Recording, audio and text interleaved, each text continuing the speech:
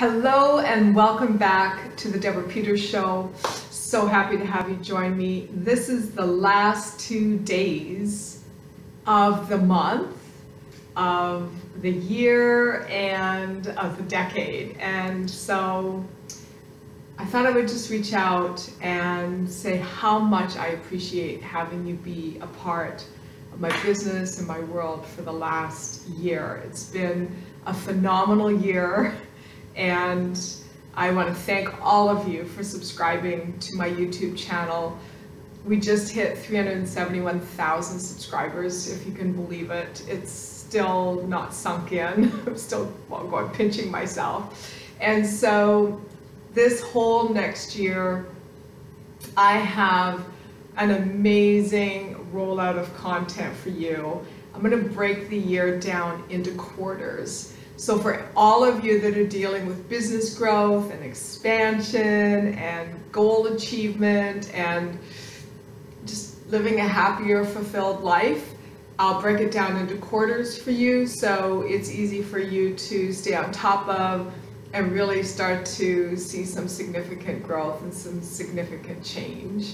So that's what's headed up for 2020, but I don't want to, jump past the significance of this next 2 final days.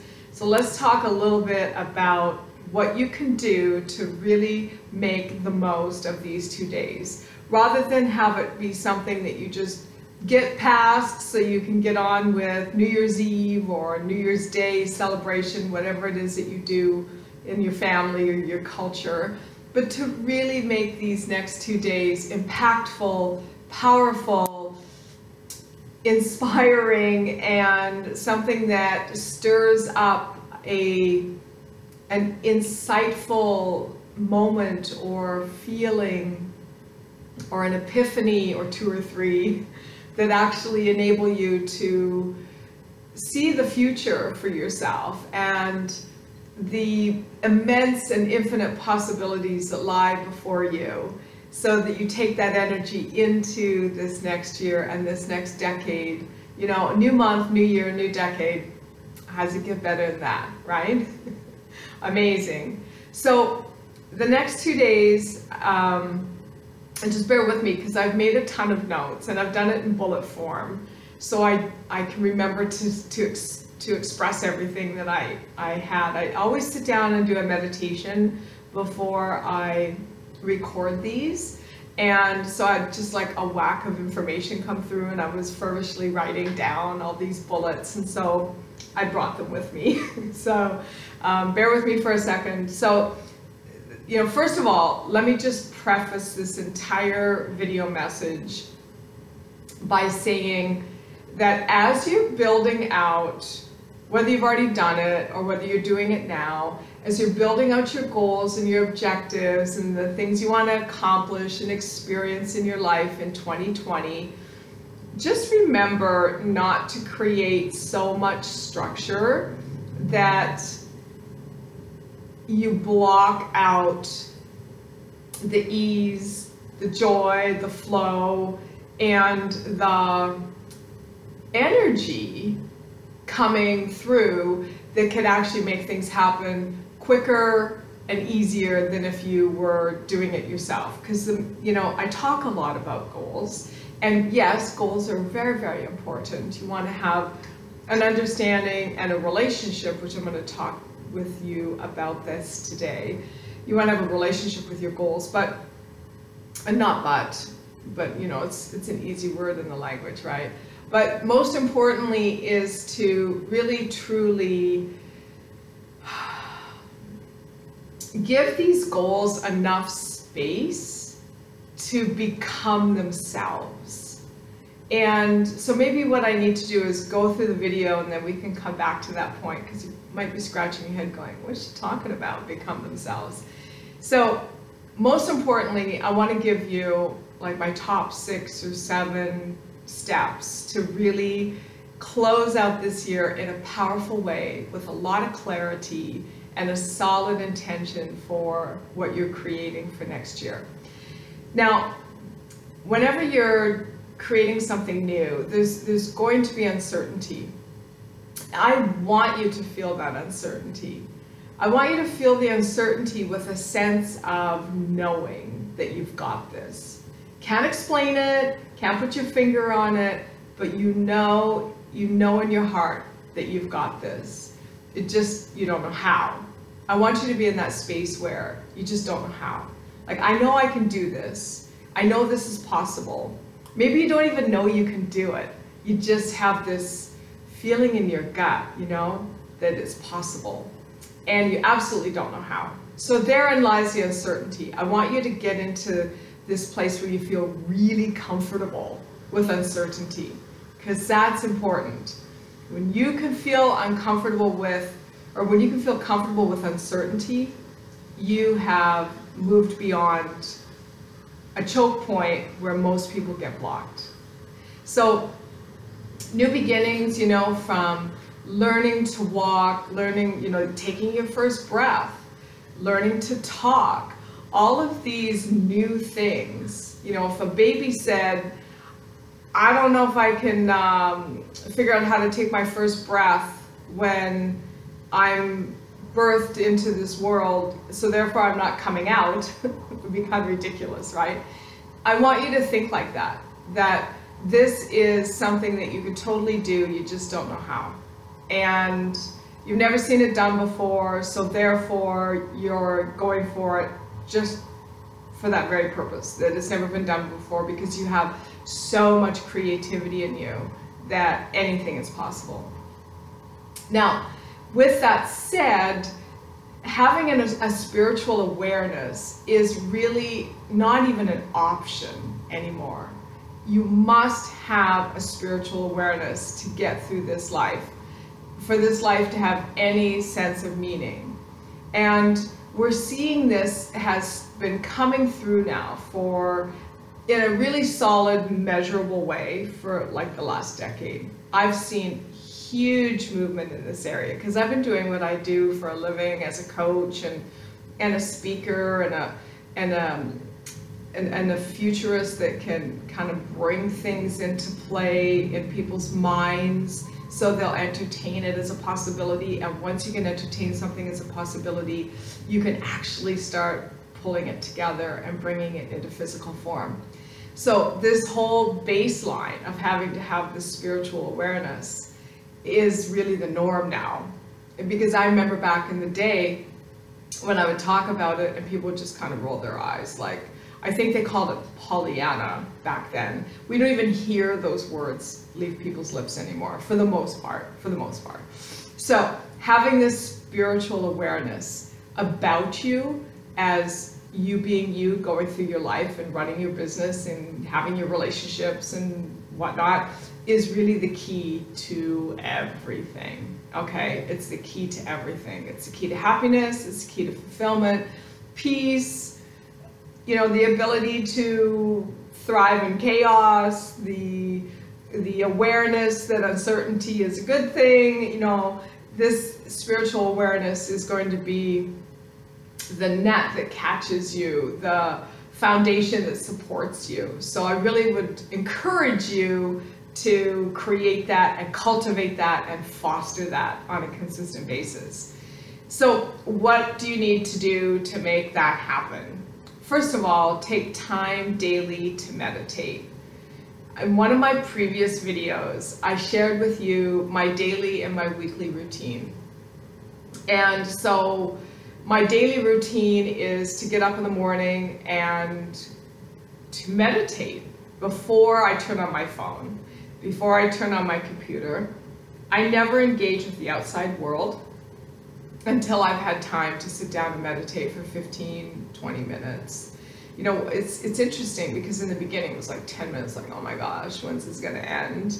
And then we're into 15, and now it's like, if I don't set an alarm to bring me back into sort of like my body, my awareness, I could be there for 30, 40 minutes and not even realize that the time has passed. Because when you get into that space, it's like a connectedness that is so empowering and so blissful that time just kind of hangs, it just kind of stands still. So give yourself the gift of a morning meditation every day, no matter what. Make it your number one priority. Number one priority.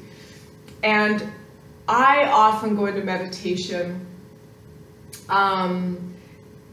sort of asking for guidance. You know, I have my whole year mapped out ahead of me. Well, it's actually, I have the next 24 months mapped out ahead of me.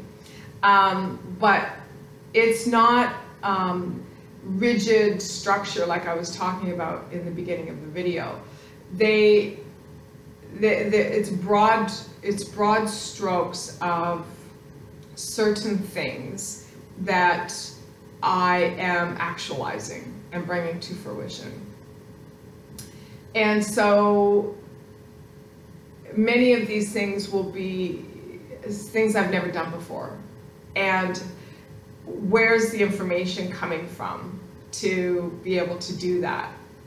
And so I'll ask for guidance. It's like, show me a sign. So go into your meditation, but then, you know, don't white knuckle it and insist that, you know, you didn't get a sign, therefore the meditation didn't work. Like, don't be like that, okay? Just don't be ridiculous. Just know that it's a process, and that sign may not come during the meditation. In fact, it rarely does. For me, it kind of starts to flood in toward the end, and I'll have a notepad and a pen next to me, and as I'm coming out of the meditation, it's like all this information just like flows in, and I'm like writing like mad to get it all down, and then boom, there's like the solution to like 5 or 6 things that I am creating and actualizing that there was like little sticky points or hurdles, which I was having like, you know, a head scratching moment trying to figure out how to get through. And so that's really important. All right, so assuming you're committed and you're meditating and you're committed to doing that every day, you can watch my other videos. I've got one on meditation. I'll put it in the drop down here for you. And I also want to mention to you that I have this like amazing class coming up I'm running at the end of January.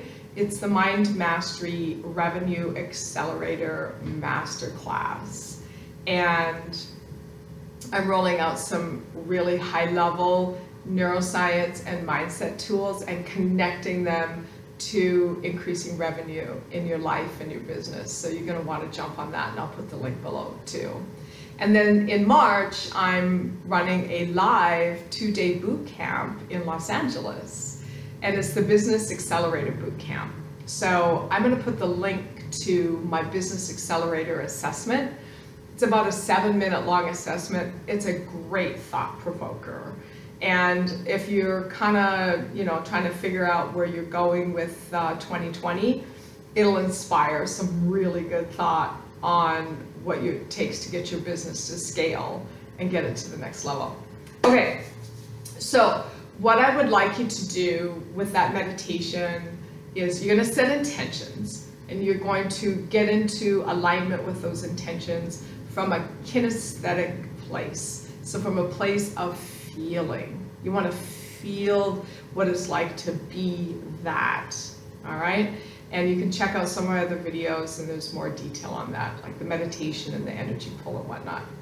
So here's how I'd like you to spend some of this day, and think about all of the amazing experiences that you had in 2019, including the ones that kicked your ass and completely upset your apple cart, because you learned something about you in that process. You deepened your relationship with you, whether it was self-love,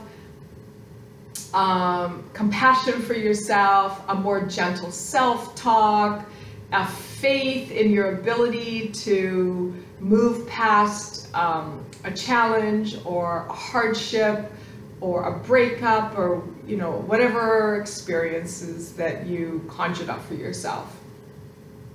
And then I would like you to list that out and go into a place of appreciation and go into a place of gratitude, all right? Because that's where your power is. No victim stuff. Don't blame anybody for anything, even if other people are involved, which they usually are. Don't blame anybody for anything. You know, that person was a blessing. I figure every time I have an experience with someone that, if I were to judge it, is negative or created some kind of problem, or it was a difficult experience, and that person on the outside, it looks like that person caused it. I always find that there's massive blessing in that. And, you know, essentially that person is just an actor on your stage. And you're the writer and you're the executive producer of the play. So you don't have to call them up and say thank you for being a jerk, you know, but you can thank them, their higher self. Like, you can thank them on a spiritual level. All right, so wrapping this up. Number 1, cultivate relationships with the following. And this is in no particular order, and this is not a hierarchy. So just, you know, play with it. It's malleable, make it yours. Add whatever you want to the list. If there's anything that I overlooked that you would like to add, then please do. And put a comment below. I'd love to hear what it was that you actually considered and are going to now get into exercise on today and set the tone for the rest of your future with this exercise. All right, so cultivate a relationship with yourself. Number one.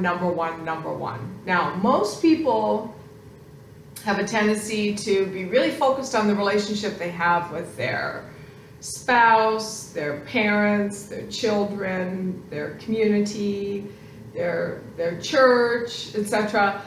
I would like to encourage you to really cultivate a solid, loving, unconditionally loving relationship with yourself. All right, really important. Number 2, your goals. Create a relationship with your goals. I can tell you that I have written down goals in the past that I didn't have a relationship with. My ego did, because my ego thought if I had that, I'd look better, be more accepted, fit in, whatever, I don't know, like ego stuff. So create a relationship with your goals that have meaning and that have value. And create a spiritual relationship with those goals. So how would achieving that goal make you a better you? And I don't mean the actual, okay, here's the physical goal, I'm a better me now for it. I'm talking about the journey to actualizing that goal, to creating that goal, to allowing the magnificence of the enormity of that goal in your life. How would that make you a better you? All right? Your body. Please, ladies and gentlemen, get fit. Get fit. Get healthy. Choose to be healthy.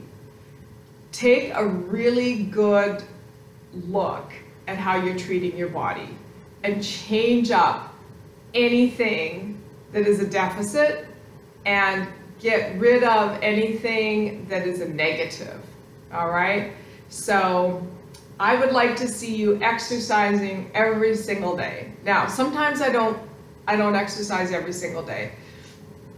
I typically do 4 in a row, and then I take a day off, and then I do another one. So 5 days a week I'm exercising, and I'm doing it in such a way that is really challenging. I got to dig deep, all right? And whatever that is for you, you know, don't measure yourself to me and don't measure yourself to somebody else, but do what would cause you to really dig deep and have to pull out that next level of energy that you haven't tapped into in a very long time, and connect to it. Connect to the deep breathing. Connect to the, oh my God, I don't think I can do another step. Yeah, I just did another step. Okay, connect to that. That's the key. And do something about your food intake. So cut out all the processed food. Look, I'm not a nutritionist, and this is not nutritional advice. And I used to own a gym, but I'm no longer a certified trainer. So check with your doctor and do all of that. And then clean up your inner and outer environment. So clean up the food you eat, you know, lay off the soda, cut back on the booze, you know, get off the carbs, and don't buy any more processed food, and learn to cook, you know, teach yourself, give yourself the time. I find that it's like really kind of therapeutic to buy the food. You know, when I go to the store and it's like, okay, I'm gonna make this, this, and this, so I need these ingredients, and I go home and I do meal prep. It's cool. It's good for your soul. Like, it really is a way of self-nurturing that you may not have done in a long time, especially if you're in a relationship where somebody does all the cooking for you, or if you're single and you eat out in restaurants all the time. Cut that out. The only time I go to a restaurant is if I'm going to meet a client, and then I'm really picky about where we meet and what I choose off the menu. All right? Then get into a relationship with your business. Start talking to your business. Ask your business where it wants to grow, and it will guide you. It will show you. When you form a company, you know, we all know that by incorporating, it becomes its own entity. Well, it's more than that. It's its own energy. So start talking to it. You know, ask your business, like, which direction do you want to go? I can tell you over the years as a coach and as a speaker that there were times where I looked around the industry at what other speakers were doing with their speaking business, and I tried to go that direction because that was the trend, but then it didn't feel right, and it didn't work, and it didn't work.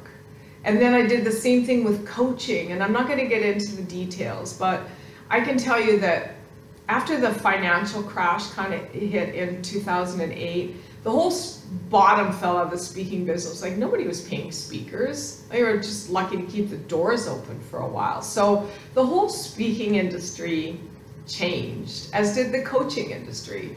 And one thing that I've self-taught that I now teach all my clients is really learn to talk to your business.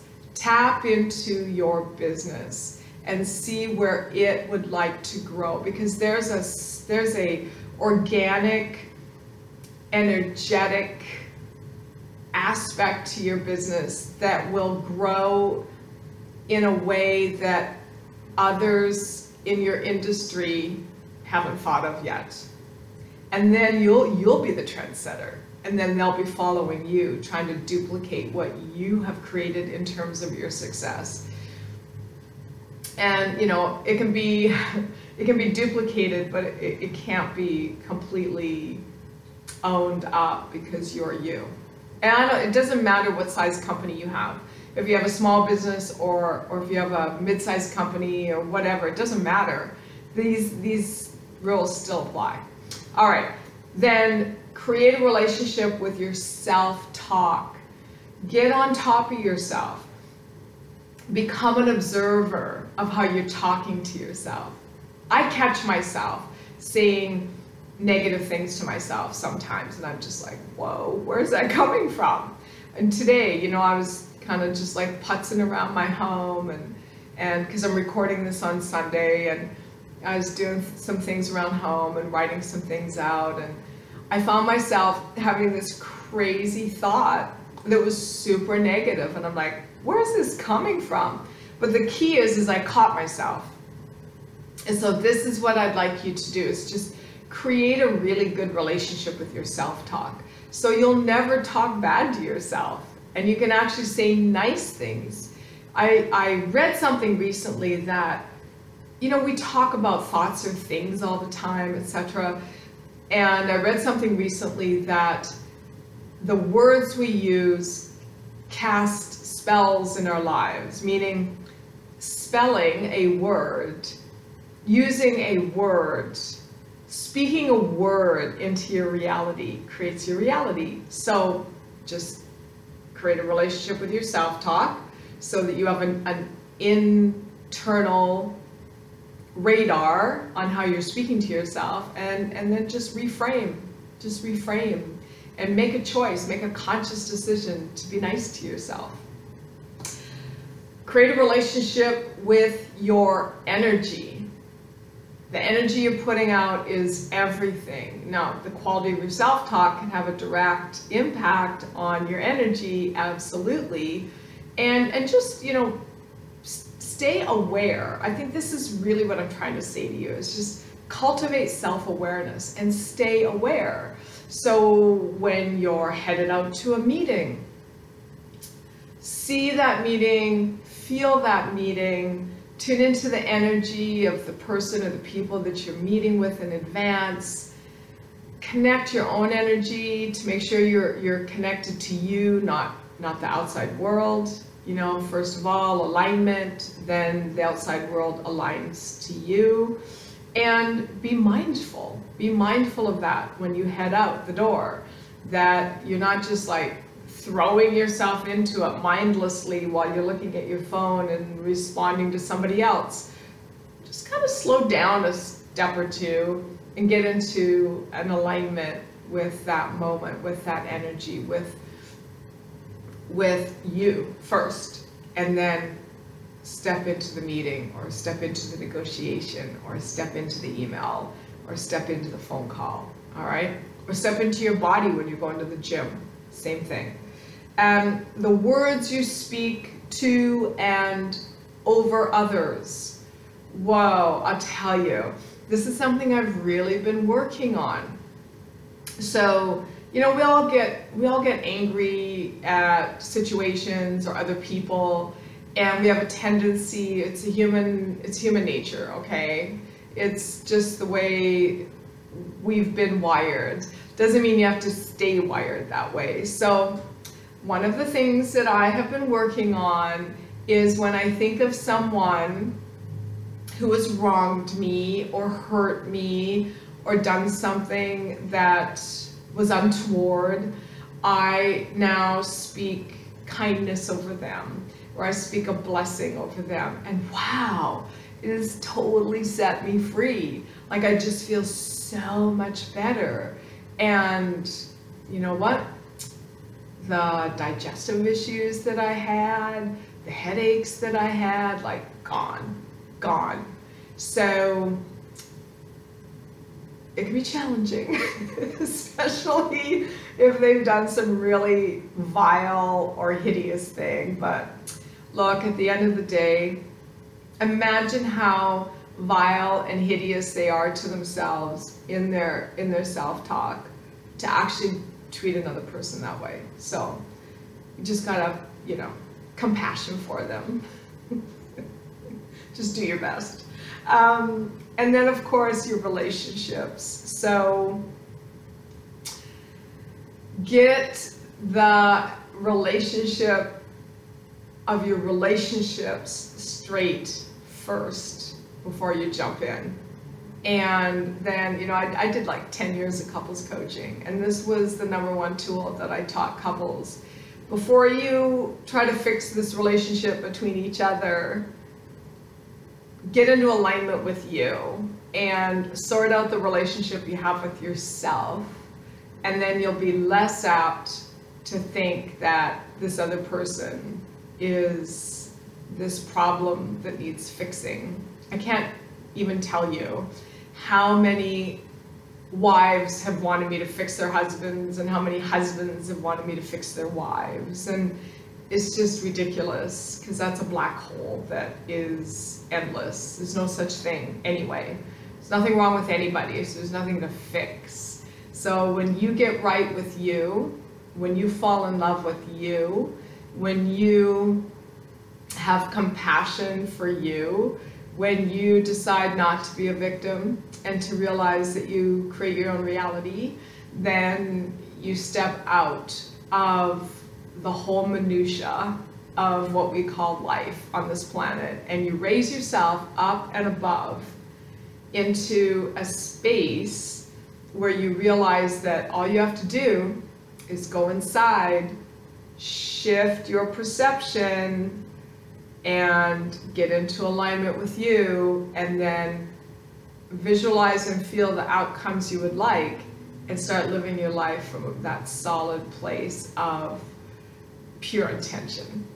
So, that was a long one. I've got one more message for you tomorrow, a little bit of a continuation on the subject to wrap up the 31st of December 2019, and I look forward to seeing you then. So, oh my gosh, God bless you for subscribing to my channel and sharing and liking, giving me a thumbs up, and commenting. What would you take away from this? I'd love to know that. So have a blessed day, and I will see you tomorrow. This is Deborah Peters. Bye. Ciao.